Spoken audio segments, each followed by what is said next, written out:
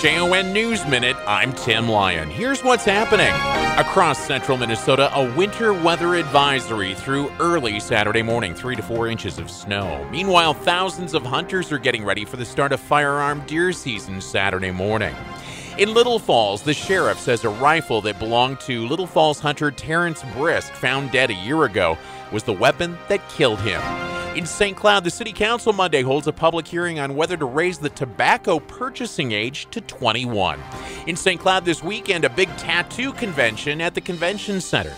At St. Cloud State, the Jostens Company showing off the 33 Super Bowl rings they've made throughout the years.